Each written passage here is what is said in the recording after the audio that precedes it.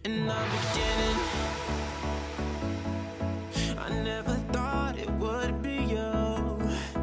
When we were chilling,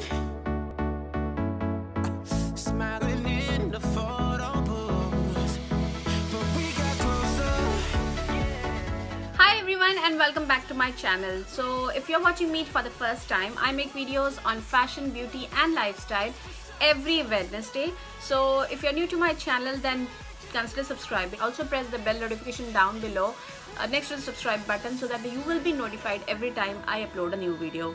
Also guys, I just want to let you guys know that I'm shortly starting my fall series. This is going to be my first video from the fall series, and the next videos are going to be fall related. The fashion, the styles, the DIYs, the anything, all the videos will be related to fall. So make sure you subscribe to my channel so that you don't miss out any new videos of mine. Also in this video, I'm going to share with you 4 DIY ideas which are under a budget of ₹100. Yes, it is under a budget of ₹100. Mostly it is from the waste. So yes, without any further ado, let's get started. For the first DIY, I took a cardboard of 50 into 35 centimeter. Now obviously you can have it of any size, whatever you are comfortable with. Also I found these leaves from my backyard. Now I wanted the fall leaves, but obviously it is not possible over here. For the maple leaf, I took the image from Google and drew it, but you can also take a printout of it as a stencil. So the maple leaf, we are going to use it as a stencil and we are going to spray paint it. Now for those who don't know what spray paint is, we take color, we dissolve it in water, and then we use a toothbrush, dip the toothbrush in the water and use our index finger for spraying it all over the place.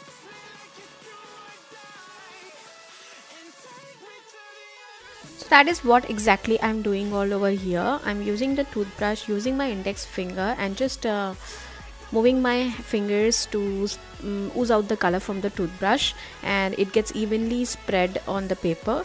So that just will appear like small dots, and it will create a shaded kind of image.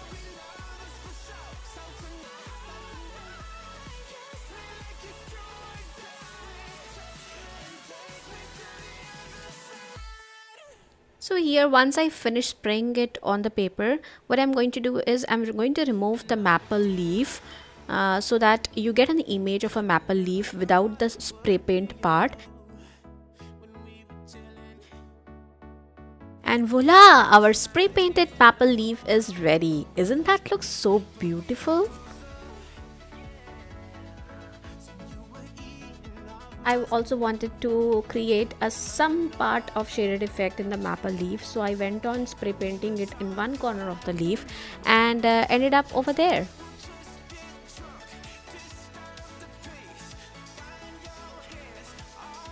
And then in the end you can remove all the leaves and the whole picture looks like something like this. Now for the second DIY, we are going to use the same cardboard, same size of cardboard, and also we are going to use some rose petals. I had old rose, so I used the rose petals of those leaves, and the leaf which we used it in the previous DIY, I used the same one.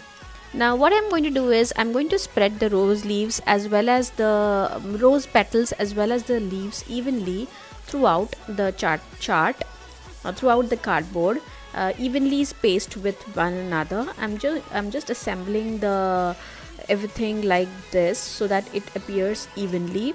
And now what we are going to do is we are going to glue all the leaves as well as the rose petals on the chart. And that's it. Isn't that so simple? You can also use some 3D alphabets and write proverbs on the top of that, and that will look very beautiful.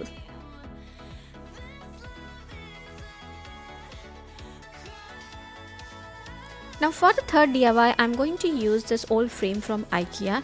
I was in a total mood of giving it a makeover, so I decided to paint it. Now you can do this with any kind of frame, just you should keep only one thing in your mind, that you should go for contrasting colors on any kind of frame you have. Now you can also use spray paints for coloring this, and that was equally going to look more beautiful. So I just went on color, selected the red color and painted the frame red, and really guys, I didn't imagine, but it turned out to be so beautiful. You can literally see that.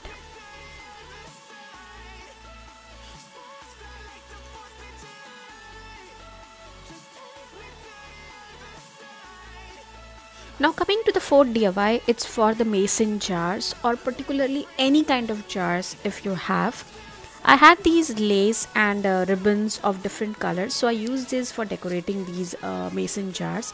So what basically I did was I glued the ribbons and the laces and I stuck it on the mason jar to make it more attractive. Also the Christmas time as well as the winter time is coming, so you can also use these mason jars for putting candles or candies, or you can just put whatever you want, whatever is your liking, and decorate in your homes, and that is going to look more beautiful.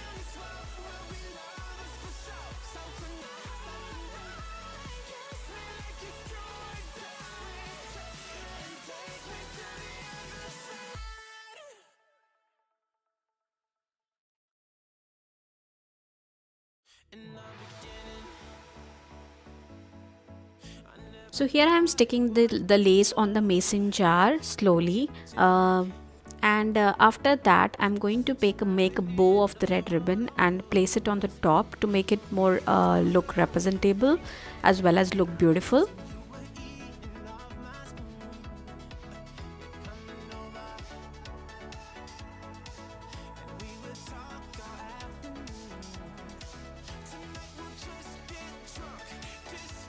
And that's it, our third DIY is ready.